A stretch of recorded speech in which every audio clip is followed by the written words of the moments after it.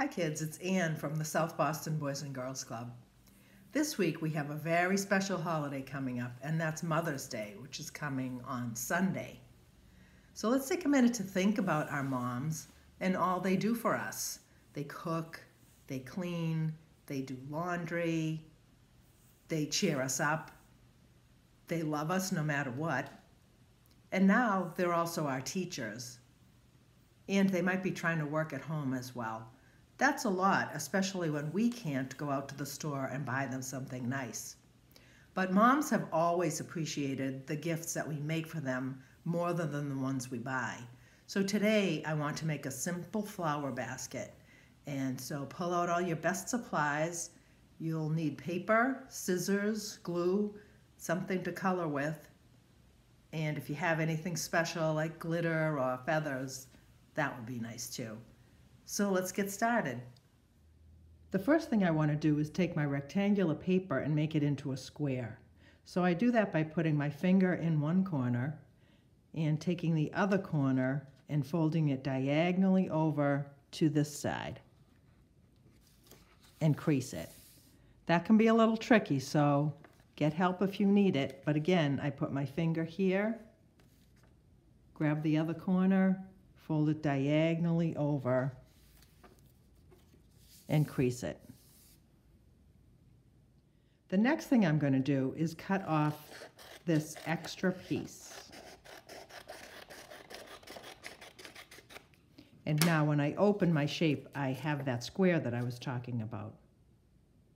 Next thing I want to do is take these two corners and fold them in right on the line, about 1/3 of the way.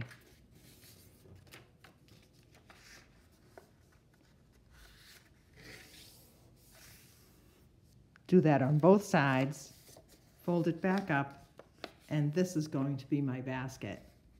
Now I found some fancy paper and I cut out butterflies that I'm going to work on decorating my basket, but you can also color it in and write messages on it. I'm going to use my extra piece to cut a handle.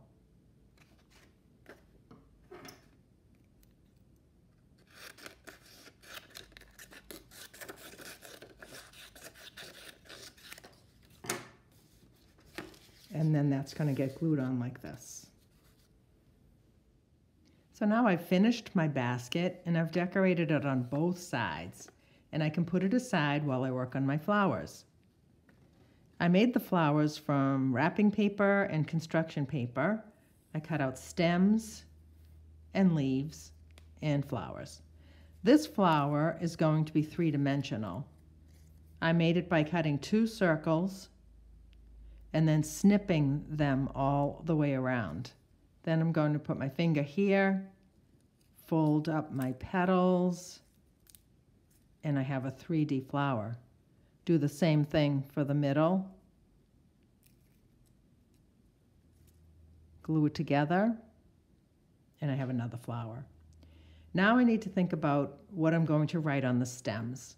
So that can be either a chore that I might do for Mom, or it could be a message that I might write to her. So now I'm finishing up my basket by putting the flowers in, and I do that by opening the basket and sliding the stems into the pockets made by the folds. All done. I hope all the moms out there have a great Mother's Day.